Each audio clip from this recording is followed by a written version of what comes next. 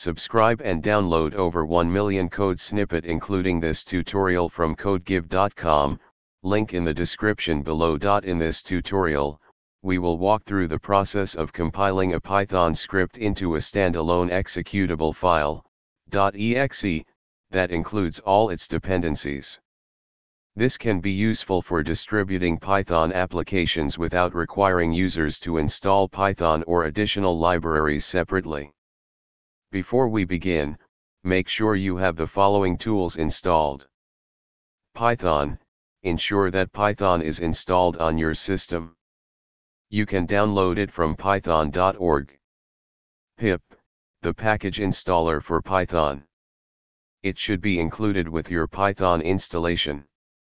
pyinstaller, this tool helps to bundle Python applications into standalone executables. Install it using. For this tutorial, let's create a simple Python script named example.py. Now, use pyinstaller to compile example.py into an executable. Open your terminal and navigate to the directory containing your script.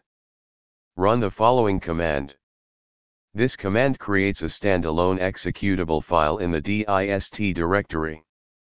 Navigate to the dist directory, where you'll find your executable file, example.exe.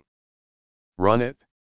Verify that your script runs successfully and that it includes all necessary dependencies. If your script has external dependencies that are not automatically included, you may need to use additional options with pyinstaller. For example, if your script relies on the requests library, you can use the hidden import option. This ensures that the requests library is included in the executable.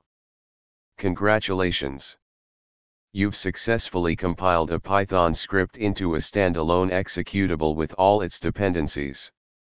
This executable can be distributed and run on systems without Python installed.